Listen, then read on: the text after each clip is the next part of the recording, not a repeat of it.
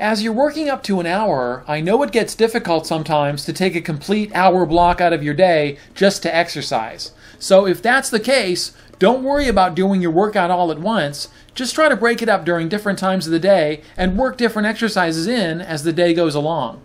For a couple examples, you could do 2 30-minute sessions at different times, like in the morning and the afternoon, or even do a simpler 20-minute session at 3 different times during your day, and you could go through different exercises on your list during each session. As an example, in workout number 1, where we have a list of upper and lower body strength exercises, if you wanted to break up your exercises during your day, you could do just the lower body exercises in the morning and then try doing just the upper body in the afternoon. And what you can also do to break up your workout even more is to actually combine it with something else that you're doing at the same time.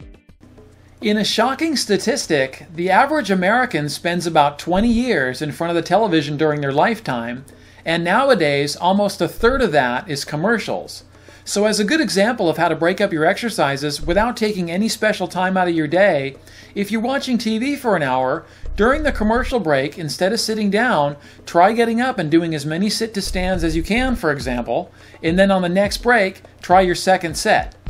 On the break after that, you could just move right onto your squatting exercises using the back of the chair, and you could do your forward lunges, your side lunges, your heel raises, all using the chair, and if you have the handles on the chair, you could do your chair push-ups without even getting up. So this way you get half your daily workout and your minimum 20 minutes of exercise done at the same time without taking any special time out of your day.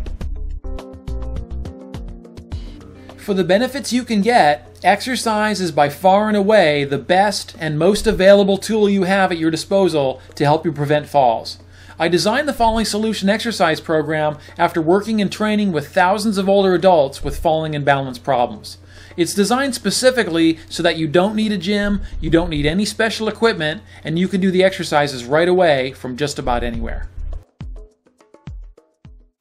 In workout number 2, where we have a list of flexibility exercises and a separate list of posture movements as well, just like workout 1, you could try doing them throughout the day, or you could try finishing one list in the morning and the other list later in the afternoon or evening if it makes it easier for you.